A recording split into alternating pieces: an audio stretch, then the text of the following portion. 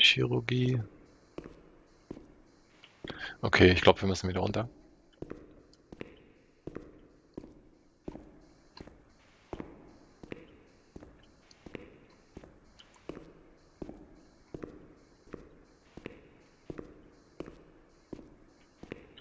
Ich glaube, hier gab es irgendwo eine Karte. Ach ja. So, Untersuchungsraum. Ähm, Beobachtungsabteilung?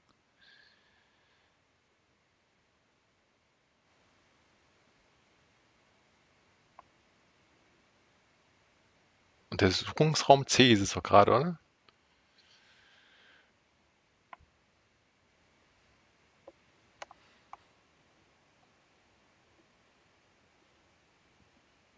Hm.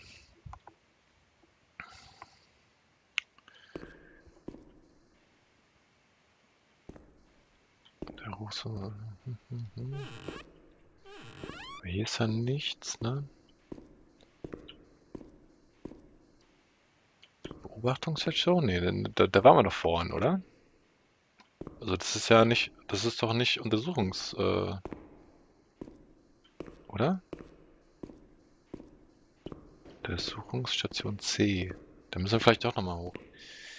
Hoffentlich gibt es da nochmal eine Karte.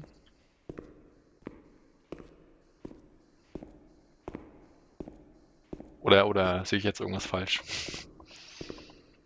Sagt es mir, wenn ich irgendwas falsch mache. So, gibt es hier eine Karte? Da. Untersuchungsräume 2. Okay, alles klar. Das ist ja dann hier?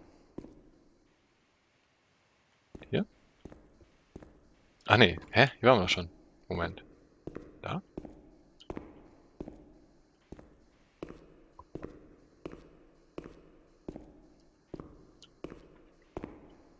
Ich laufe gerade im Kreis irgendwie.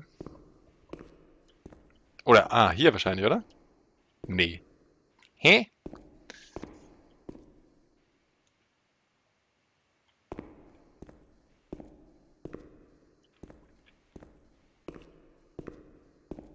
Wer sehe ich jetzt irgendwas?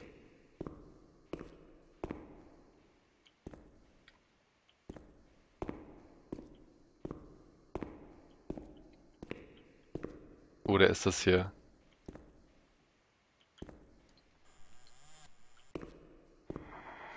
Wow. Okay, ich scheine richtig zu sein. 12. März 1938. René T., 16 Jahre, Pontedera, Menarche mit 12 Jahren, Hausfrau, Vater unbekannt, Mutter Schneiderin. Seit gestern früh in Beobachtung aus Pontedera kommt, begleitend von einem Polizeibeamten. Anordnung des Untersuchungsrichters vom Gericht in Pisa, dass sie sich bei mir einem psychiatrischen Gutachten unterziehen soll. Ärztliche Bestätigung. Geisteskrankheit mit früheren Prodromen. Leidet seit einem Jahr an depressiven Syndrom mit der Vorstellung, an Tuberkulose erkrankt zu sein. Unterernährt. Das dürfen wir nicht lesen, das ist verboten. Wenn sie uns entdecken, kriegen wir großen Ärger. Oh, okay, wie reagieren wir drauf? Es steht etwas über René drin, über dich. Wir müssen auf jeden Fall, müssen es auf jeden Fall lesen. Hab keine Angst, es wird dir nichts passieren. Richtig, wir werden es nicht lesen. In welcher Position stehe ich denn jetzt überhaupt, dass ich ihr das sage? Eigentlich bin ich da schon neugierig, oder? Es steht etwas über dich, über René drin, über dich. Wir müssen es auf jeden Fall lesen. Weil wir sind ja quasi in der Zukunft von dem Fall, was damals passiert ist, ja?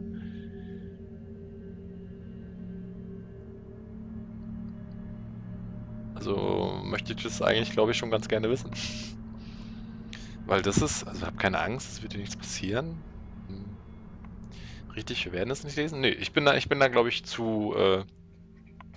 bin da zu neugierig. Hast du dich schon mal gefragt, wer du bist? Bestimmt, oder? Ähm, ja, wer bin ich denn, der hier rumläuft? Wir waren da vielleicht. Lesen wir es und versuchen wir es zu verstehen.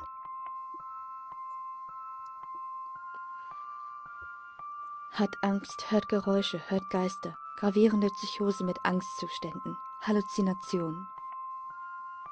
Wirkt verängstigt, verloren, leidender Gesichtsausdruck, fragender, angstvoller Blick, unsichere Orientierung.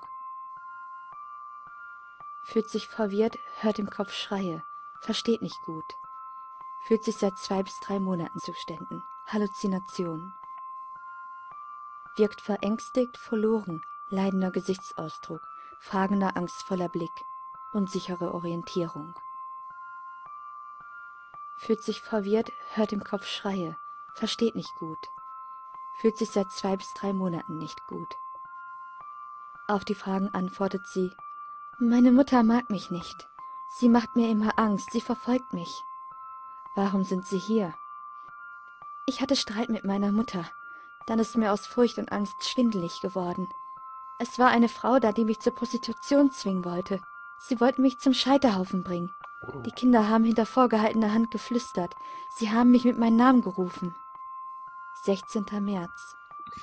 Heute Nacht hat sie nicht geschlafen. Sie wollten sie zum Scheiterhaufen führen. 4. April. Verlegt in die Abteilung für ruhige Geisteskranke. Weiterhin in Behandlung bei mir. Ja, das stimmt. Es ist die Abteilung, in der Amara war. Das Feuer, ja. Die Kinder wollten René verbrennen. Sie sollte bezahlen für das, was sie getan hat. Wie die Hexen. Zum Scheiterhaufen. War es das, was dir Angst gemacht hat? Das war alles nur Einbildung. Was hast du getan, um diese Strafe zu verdienen?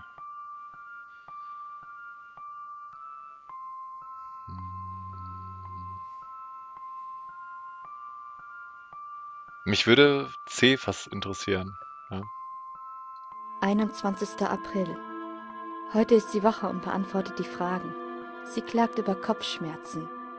Sie zeigt Gefühle, als sie erfährt, dass die Mutter da war.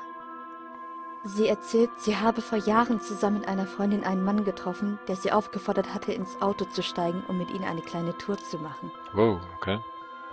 Dort habe man sie überredet zu rauchen, habe sie Likör trinken lassen, ihr Dinge gezeigt und versucht, ihr weh zu tun. Sie sei fast verrückt geworden.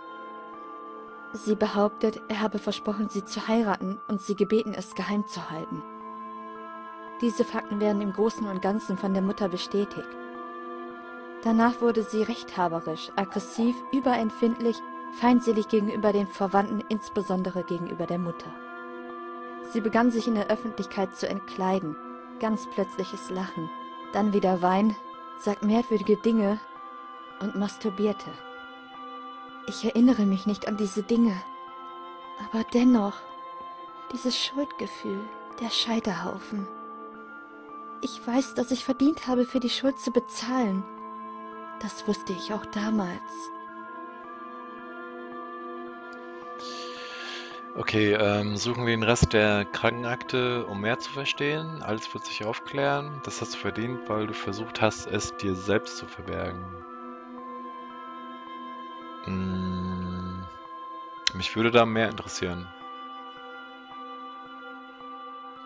Sie lässt sich nur ungern untersuchen, möchte nicht ausgezogen werden, verhält sich steif, zeigt freiwillig fast keine Aufmerksamkeit, wahrscheinlich Halluzination.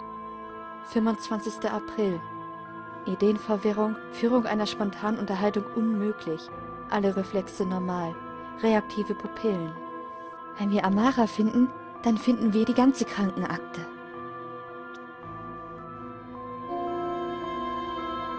Okay.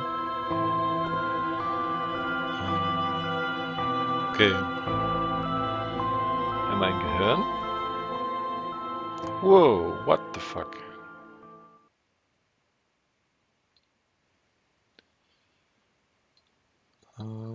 Sagt mir jetzt nichts, was mir jetzt vielleicht weiterhelfen könnte.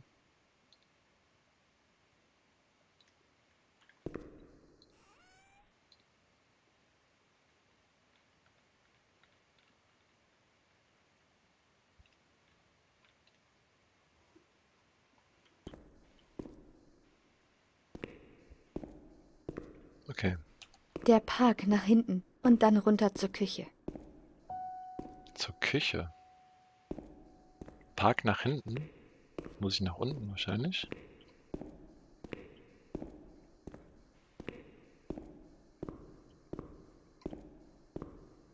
Dann...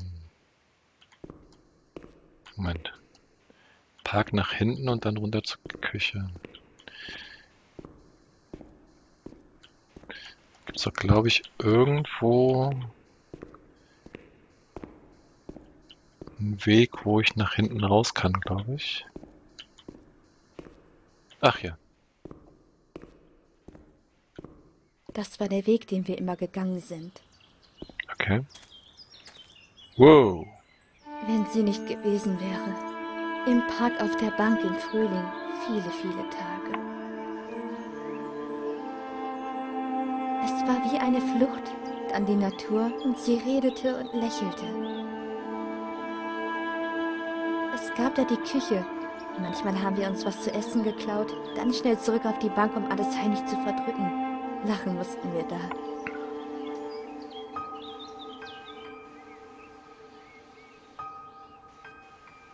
Sie hat Sachen mit mir gemacht. Sie hat mich berührt. Unter der Dusche habe ich zum ersten Mal ihren Körper dicht an meinen gespürt. Okay. Ein die Seele erwärmendes Schaudern. Die Augen zu, das Licht wurde immer schwächer.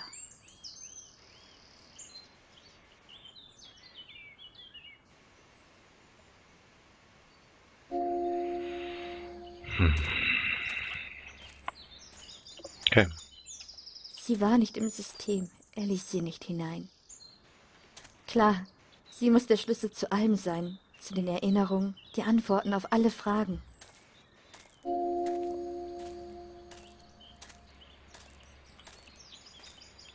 Die Natur half mir dabei, alles zu vergessen, aus dem System rauszukommen.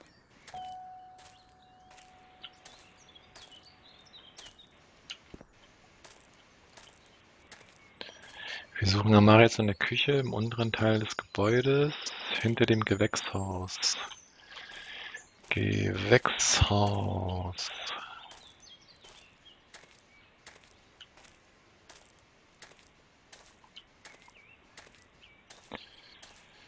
So, wo ist denn hier ein Gewächshaus? Ich sehe kein Gewächshaus. Das ist ja eher eine Baustelle hier.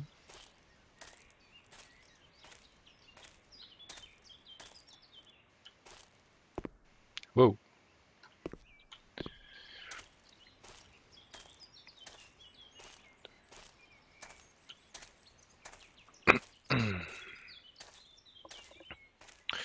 Ja, wo muss ich denn jetzt lang her? Mensch. Hier ist ja, sieht ja alles verschlossen aus. Gehe ich mal da runter, oder? Das Ding ist, ich kann nicht sprinten oder sowas. Also ich kann nicht schnell laufen.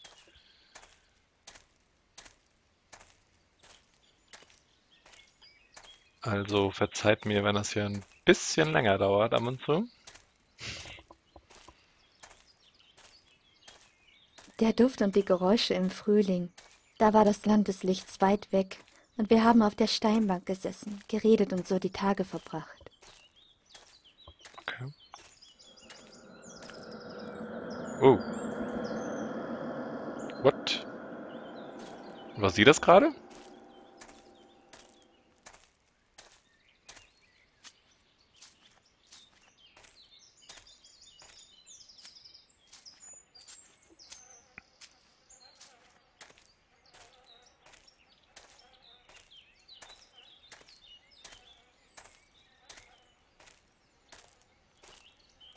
Okay, ach, das sieht doch schon mal nach einem Gewächshaus aus, oder?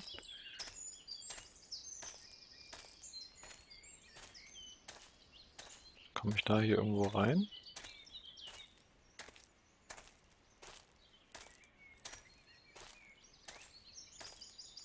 Ähm,